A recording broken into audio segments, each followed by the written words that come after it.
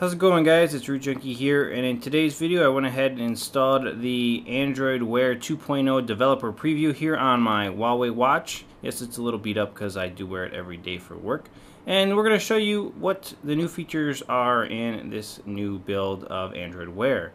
So, it's kind of neat. It has a lot of new things, and it really utilizes the button interface on this device as kind of a back button and a launching button at the same. So, we're going to show you some of these features. The first thing is the notification pull down. Has been a humongous improvement where all your little toggles are on the same page. There's no reason to swipe back and forth anymore. You can just pull them down and get to them quite easily. Some of them have interfaces where you can actually click on them and then they'll allow you to adjust. And some of them are just on-off toggles, which is fine either way. So that's pretty cool. The other thing that is new is we'll go here into settings, and there's quite a bit in here.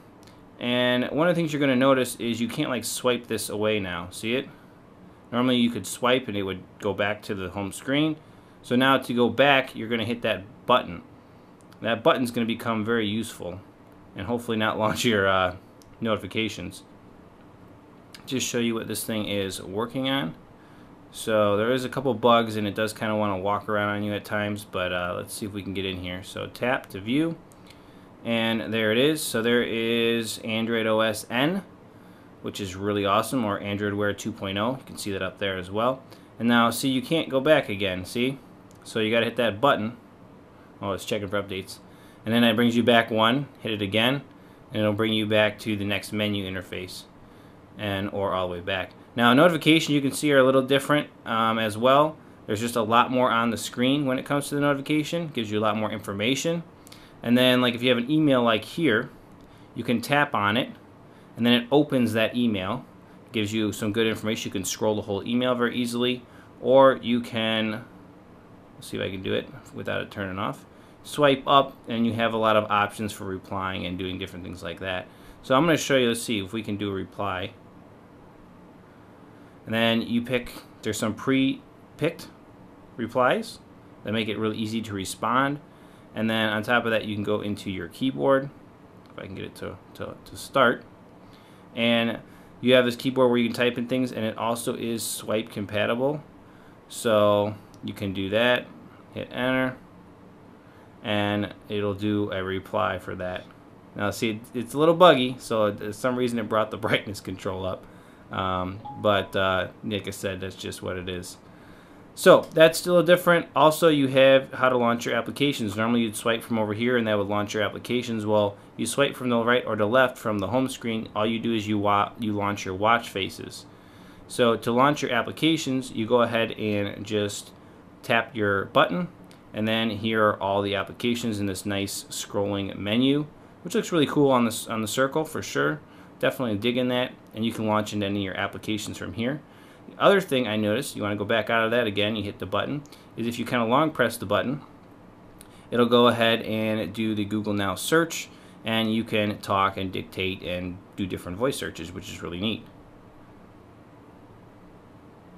There you go. Not sure how well it is or accurate it is, but that's basically how you do it. You can tap back out of that as well and get back into your applications. So pretty neat. It's a little bit different interface and a little bit hard to get used to. I'm so used to swiping, but I think I'm liking it. It's really growing on me for sure. So we're going to go back into settings. The other thing you want to check out is go ahead and look at inputs, and you can see how to turn on right here handwriting. Pretty neat.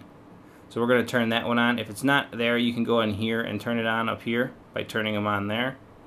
And then you have handwriting for responding to messages, which I kind of want to try that, and we're going to have to see how that works. So let's go back out, and let's see if I can get back in here again. So that notification is still there. Oh, and that's my response. And it says I can archive it. I can't go back.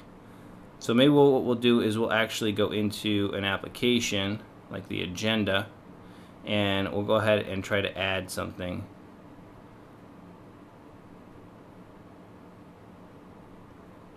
I have no agenda. There's got to be something else I can do here. How about a Hangouts? Like I said, these applications just have a lot more interface with them here, which is kind of cool. There's a lot more you can do with them.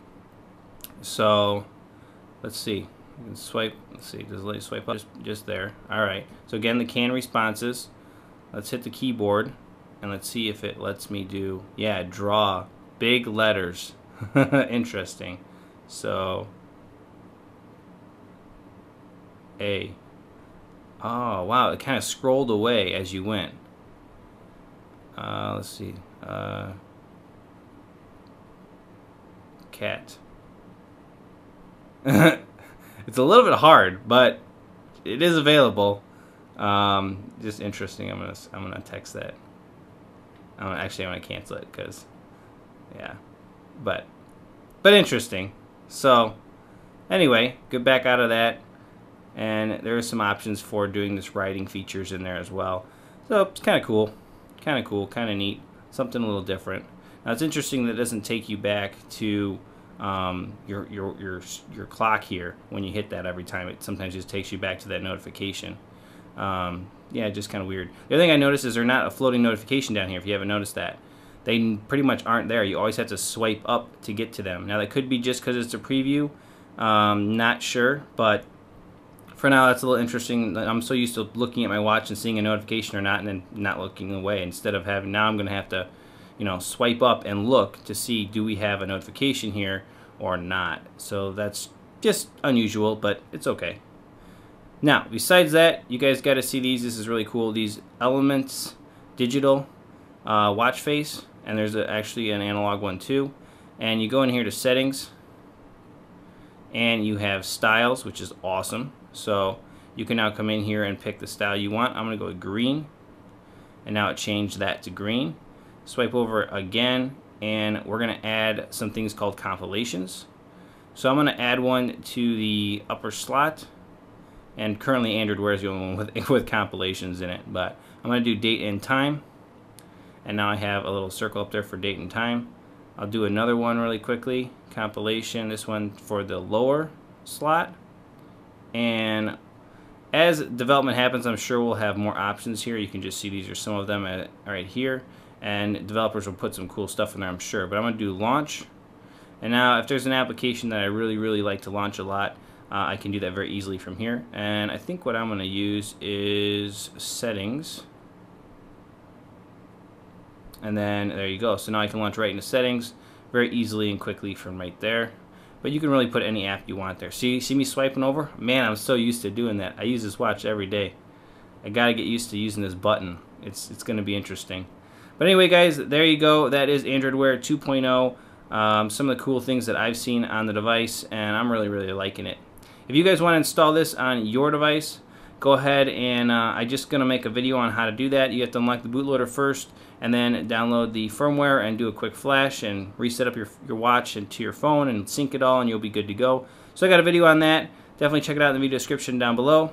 Hope you guys have enjoyed this video here on the Huawei watch on Android Wear 2.0, and we'll catch you guys in the next one.